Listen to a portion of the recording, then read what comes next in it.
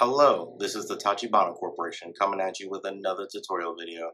And today we'll be showing you guys how to factory reset your Apple Silicon Mac. This is slightly different from the Intel way of doing this, where you held down Command R. This time you will hold down the power button for 5 seconds while it's off.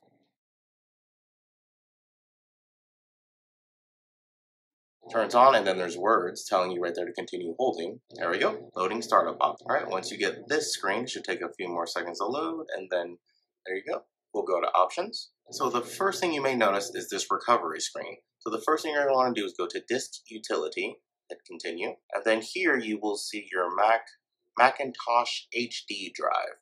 So what you're going to do is go to erase up here, and then it'll say erase. You can go ahead and hit erase here. There's a couple options here.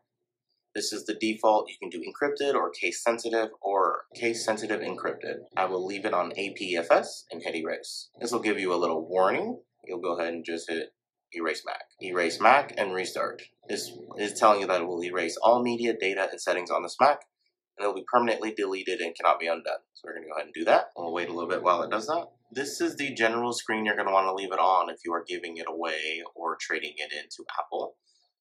But for the sake of this video, we're going to continue through. We'll go ahead and hit English. It's going to go ahead and try activating the Mac. It's going to tell you to do a Wi-Fi network, which is in the upper right corner here.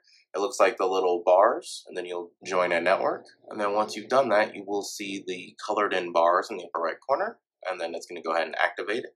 It'll make sure there's no activation lock on it, which is what happens when you sign in with your iCloud account.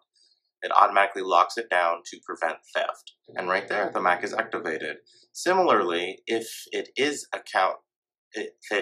activation locked, you will have to put in your iCloud password in order to get past this screen. Okay, we'll go ahead and exit to recovery. And now just double check. I will go to Disk Utility. And then you can see here that there is no data on the drive, freeing up your personal data, especially if you did a file vault encryption from people accessing your data that was previously on the drive.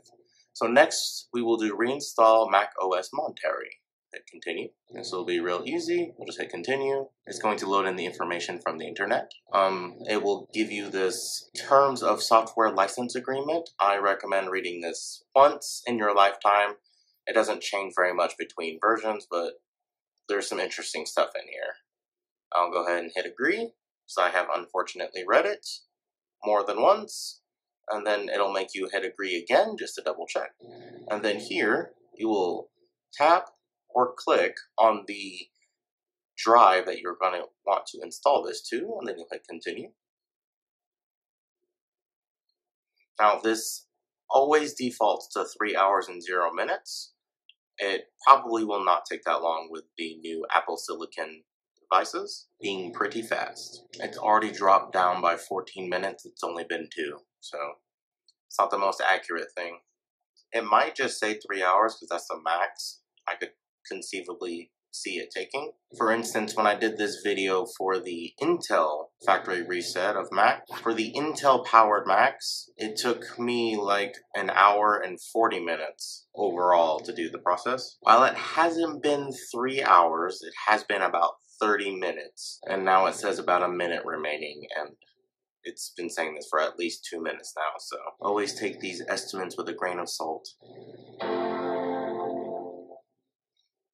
And once that process is done, it will reboot. Once you get to this screen, this is the screen you're going to want to leave it on if you are trading it or giving it away. Now, for the sake of this video, I'm going to go ahead and get everything all set up so you can see what it looks like. macOS contains a built-in screen reader called VoiceOver. If you know how to use VoiceOver, press Command F5 now to turn it on and set up your Mac. If you would like to learn how to use VoiceOver to set up your Mac, press the Escape key. You can also triple-click Touch ID to view accessibility options. So we'll go ahead and hit continue. I don't need that at the moment, but next we're going to connect to Wi-Fi. Next it's going to ask you about your data and privacy. You can just go ahead and click continue, but there is a learn more button which will give you a bit more information. Next is the migration assistant. So we're going to skip this for this particular setup, but we have made a video on the migration assistant. So go ahead and check out that video if you want to know how to do this process. So we're going to hit not now. Now it says here to sign in with your Apple ID. For the sake of this video, we're going to go ahead and skip this. Set up later, and then it's going to ask you if you're sure. We'll go ahead and hit skip. This is the terms and conditions of using the software. Here, as always, I recommend you read it at least once, then you hit agree. Should ask you again. Hit agree, and then here you will create a computer account. Unlike Windows, when you're setting up, you cannot put in a blank password for Mac. It has to have a password. So I just put in a pretty generic password for this video, and then we'll hit continue. As you can see in the bottom left corner, it says creating account. Next, it will ask about enabling location services. This is useful if you are signing in. That way, when you make calendar appointments, it can let you know the best time to leave. It'll let you know when your pictures were taken instead of just where.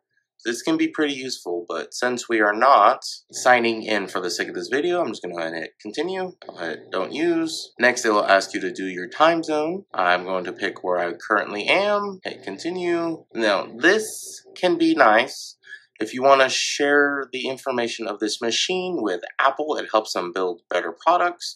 It is completely anonymized, so they can't track it back to you. Same thing with app developers. It's helpful for app developers to get information to help fix their apps without you having to put in reviews. Since we're not signing into an account, I'm going to go ahead and say no to both and hit continue. Oh, I did forget to mention that you can click right here to get more information. Right here. It'll give you exactly what's going on and how they're doing it. Should not have turned back on. Okay, and next it'll give you screen time. This is pretty useful if you don't know how much you're using when you're on your computer. If you don't know how much time you are spending on your computer, or if you want to set this up for a kid to help really narrow down exactly where they're spending their time. We're not going to need that for this video, so we're going to go ahead and set up later. Pretty straightforward. If you would like to enable Siri, you can do so here. I don't need it for this video, so we'll hit continue. This would be a great way to start setting up your Touch ID if your Mac supports it. This MacBook Air M2 has one in the upper right corner. I'm not going to set it up right now, so I can just go ahead and do later. Same, continue. Next, you can choose your look. You can do the light theme, the dark theme, or the auto theme. I personally like using the auto theme because it's light during the day and dark at night. Now we have the default screen that you will get once you do a fresh factory reset and install of macOS. And with that, I do believe that is the end of our how to factory reset Apple Silicon Mac computers.